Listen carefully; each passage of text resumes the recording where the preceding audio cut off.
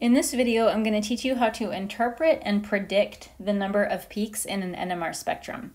I'm going to be using proton or hydrogen NMR as my example, but this also applies to carbon NMR in the exact same way.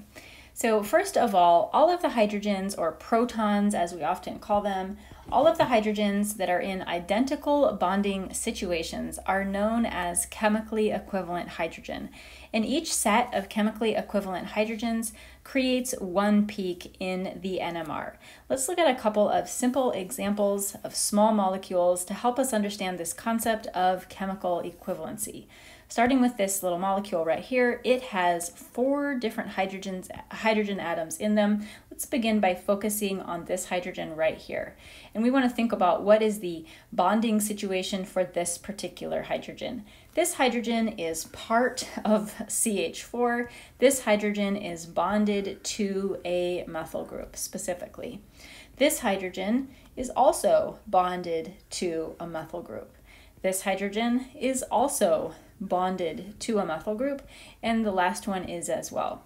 Because all 4 of these hydrogen atoms are bonded to a methyl group, we say that all 4 of these hydrogen atoms are chemically equivalent, and because they are all chemically equivalent, this means that this molecule will generate only one peak in the NMR spectrum, one peak that corresponds to all 4 of these hydrogens.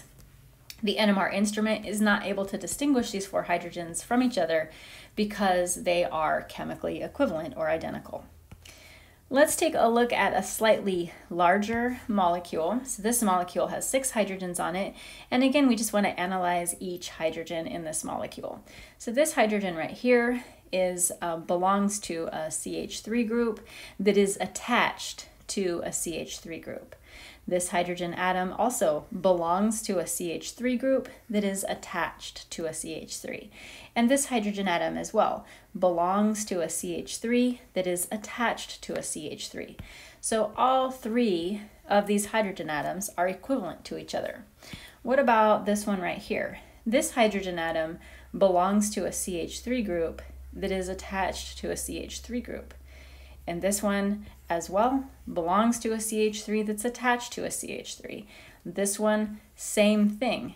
In fact, all 6 of the hydrogen atoms in this molecule, all of them belong to a CH3 group that is attached to a CH3 group.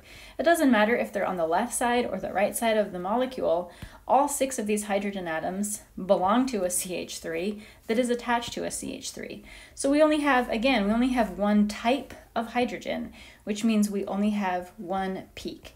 And again, just to be really clear on that, each hydrogen belongs to a CH3 that is attached to a CH3 because they are all exactly the same. They're all in the exact same bonding situation. They will only generate one peak.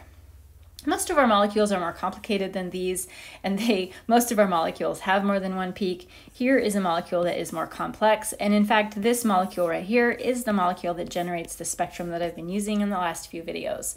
This molecule, we can see from the spectrum, has 3 peaks, which means that it has 3 different types of chemically equivalent hydrogen. So let's see if we can find all 3 types.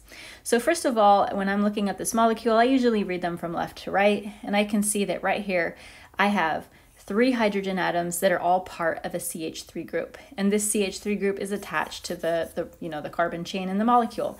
So all 3 of these hydrogen atoms are identical to each other. I'm just kind of box them up. They are all exactly the same. Going over to the other side of the molecule, we have another set of CH3s. We want to ask ourselves, are these 2 sets of CH3s, are they identical to each other or are they different? And to help us determine that, we're going to look at the bonding environment. On the right-hand side, these CH3s are attached to a CH2. And on the left, we have CH3s that are attached to a carbonyl, which means that these 2 groups are not exactly the same. So I'm going to use a different color over here to box these guys up. And again, these 2 sets of CH3s are not equivalent. This CH3 is attached to a CH2. This CH3 is attached to a carbonyl, so that makes them different from each other. And then last but not least, we have this CH2 that's kind of in the middle here. And of course, that one is unique because it's just a CH2. Right? So clearly these two hydrogens are going to be different from these three because this is part of a CH3 group, whereas this is part of a, this is part of a CH2 group, whereas this is part of a CH3 group.